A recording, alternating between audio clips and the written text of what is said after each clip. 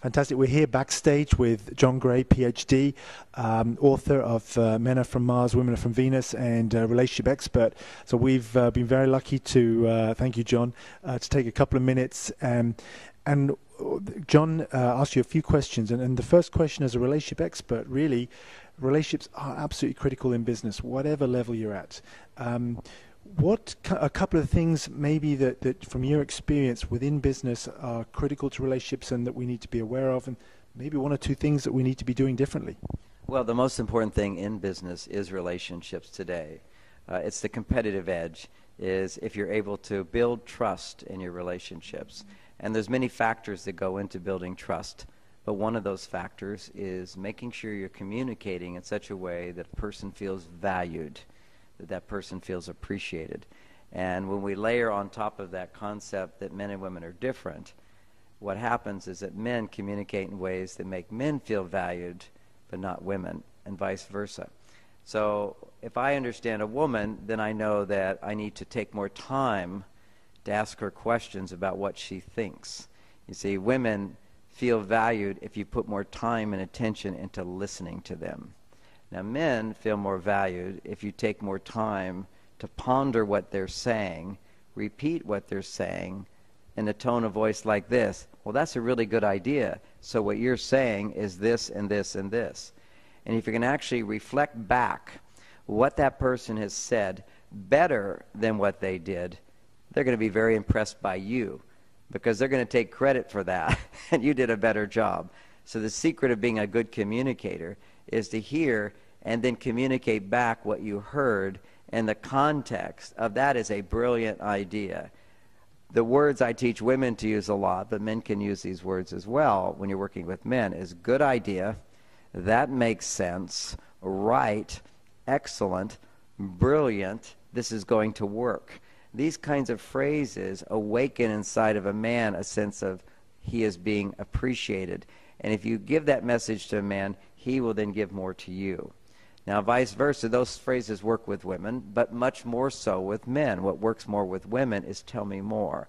So help me to understand what you're saying is something you can say to a woman. You think you understand it, but help me to understand what you're saying. I really want to know what you mean by that. So you're probing deeper into what her thought process is, nodding your head, maintaining eye contact with her. These things go a long way in terms of building trust with women. Men often will hear a woman's challenge she's facing, issues she has, a concern she has, and immediately he wants to jump in there with a solution. Oh, don't worry about that. We can handle it. We can do this. And unknowingly, he has sabotaged that relationship. What he wants to do is communicate in a way which recognizes what women need most if you're a man, and what men need most if you're a woman. And men particularly need to be valued. Women need to feel valued. But the way a woman feels valued is when you demonstrate interest and caring and asking her point of view. So these are some of the basic fundamentals of being gender smart in our relationships in the workplace. Gender smart, I love it, yeah. And also that whole listening, communicating. Communication is so critical here. John, again, as a relationship expert in communication, obviously the critical part of that. What other things can men understand, maybe even towards men, other men? And I know we talk about genders here, but a lot of the business relationships are male to male. What other things can men understand about those type of relationships? Well, when I'm talking about being gender smart and understanding the differences between men and women, I'm also talking about every man has a male and female side. Every woman has a male and female side.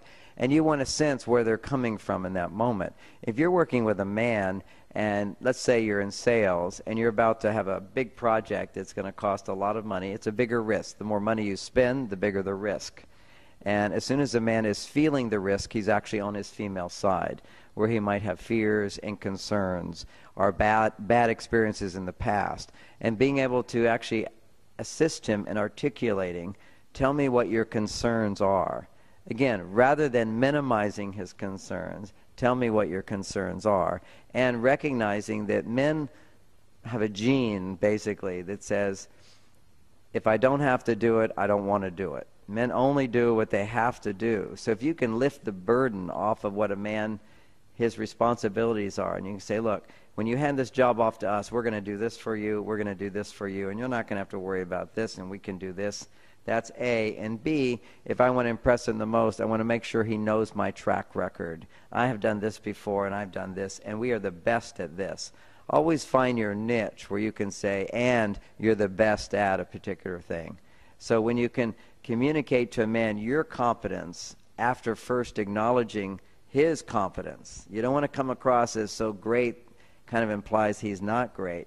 You want to take the time, and most men don't understand this. They just want to build themselves up, and they don't recognize that if you want somebody to trust you and depend upon you and work with you, you also have to build them up a bit by asking some of their concerns, re-articulating them as if, well, that's clear, that makes sense to me, and that's important value, that's an important goal. We also share that goal, and this is what we've done to accomplish that in the past, and we can do that in the future. We can do this, we've done this before and this before. This is often one of the most powerful ways to build trust with a man, whether you're a woman or you're a man working with a man. John, pearls of wisdom, thank you so much. We especially appreciate it because you're just about to go on stage to a full house.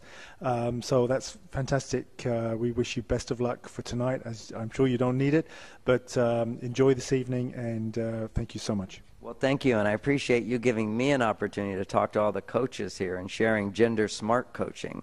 And I want anyone to know if they'd like to learn more about gender smart coaching or Mars-Venus coaching, we provide courses in that as well. Leadership, gender smart leadership, gender smart sales and management. Fantastic, John. Look forward to connecting with you again soon. Thank